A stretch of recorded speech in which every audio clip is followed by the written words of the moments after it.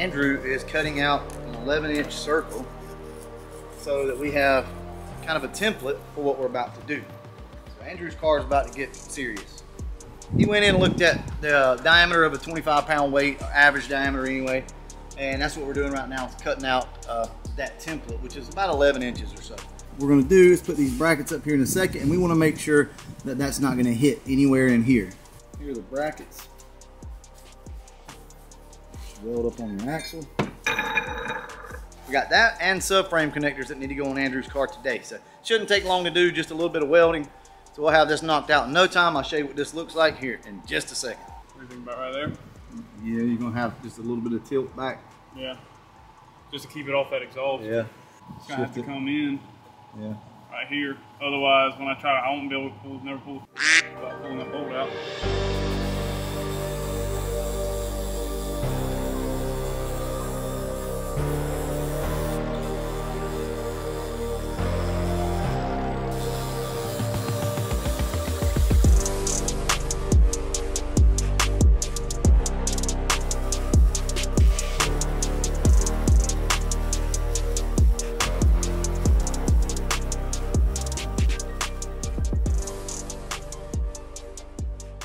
Oh shit.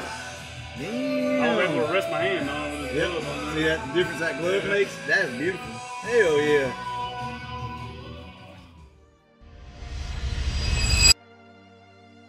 So let me take a moment, interrupt this video for you guys. I promise it won't take long. But once again, LMR has knocked it out of the park with another product that we all needed in the FOXBODY community. As far as I know, nobody else was manufacturing a center console for an Aero Fox. Look at that. It even comes with the radio bracket. Got our hardware and some decals. I think they only come in black, and you can either dye it gray, then red, or whatever color you need to. Check it out. If you guys know, the two bolts that go in here typically break off, and it looks like they have those in there. Here it gives you some good instructions on how to install everything. I want to thank LMR for sending this over, letting me check it out. I think we're going to use it in the poop coupe or either in Papa T's car. I'm not 100% sure, but we're going to use this one. I'm not going to give it away. A lot of times I like to give stuff away when I can, but we've got a build that we're doing, so this absolutely would fit the bill. So if you guys would be interested in one of these, go over and check LMR out. I'll put links down in the description for you guys. It's so awesome that we got companies like LMR out here pushing the boundaries, always innovating, coming up with new stuff. So I really do appreciate them. I know you guys do as well. That's why we use LMR. Let's go ahead and get back to the video.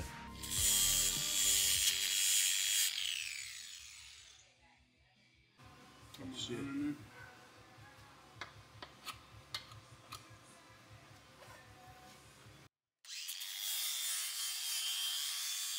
So now it's on to the subframe connectors. We got everything marked up into place, ground down, ready for the welds. Andrew's cleaned all this up on the car. And we've cleaned up the subframe. Now I'm supposed to line it up with the front. It really needs to go back a little bit. Yeah.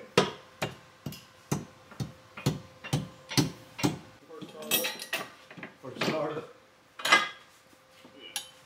Come to me. First part up, part two. I'm gonna have a part 3. Damn. Wow, what? It goes back far enough. I went to your mark, but this is slanted. Oh, hell, we can go to the inside of that. Yeah. That will be all right on that. We ain't got to do nothing to tack it. Yeah.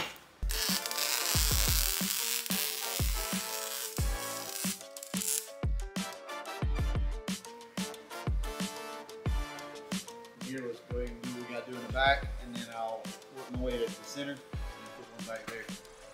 See, the floorboard is really the only thing moving. And as a matter of fact, your floorboard is cut right there, so I guarantee you that's what happened. Yeah. Something got dropped in it or whatever. So anyway, I feel good with that. It's up tight. We're gonna go ahead and send her home. All right, we're gonna let Andrew weld up his subframes. He's done really good, y'all. Over here on this one spot, look at that. Yeah, this one spot. Nah, he did really good on that. So we're just letting him go ahead and weld this up. Nothing like doing it yourself, right?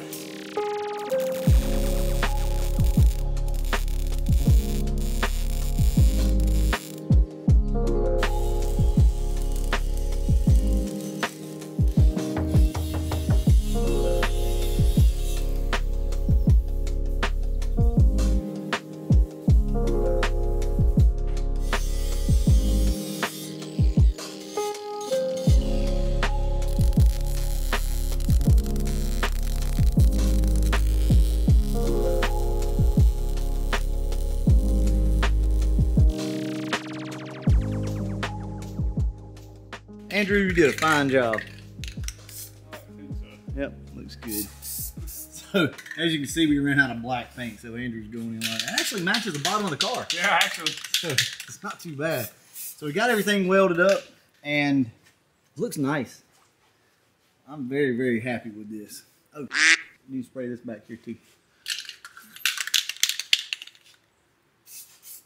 With your beautiful gray. Yeah, pretty bad. It is. It's limited edition. So, I forgot to mention these subframe connectors came from LMR, so I'll put a link up for you guys if you're interested in these subframes. And they're full length, so the way these work is they weld in down here, and then you just have this one seat bracket that you bolt up and then weld to your subframe. It's actually a very, very simple setup. I really like it. If you guys are interested in any of these subframe connectors, look down below. I'll have a link in the description for you guys. But we're going to go ahead and get this thing on the ground, make sure that the doors open and shut like they're supposed to. And we did check that also, by the way. Let's cover that. Because I know everybody's going to ask, well, you know, you're supposed to have this car, like, you know, on the ground or, you know, loaded up. So we did load the car. We loaded it right here. So it's not the suspension, but it should be good enough. And then we loaded the back suspension on the car. So I feel like that's good enough. That's the way we did the gray car, and it turned out just fine. So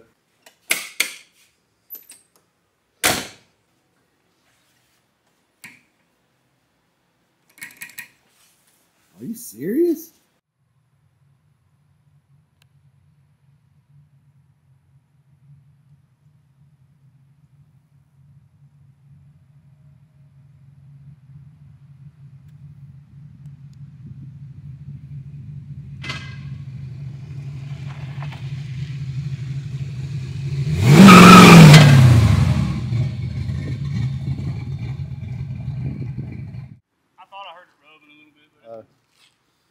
No difference or nothing, just...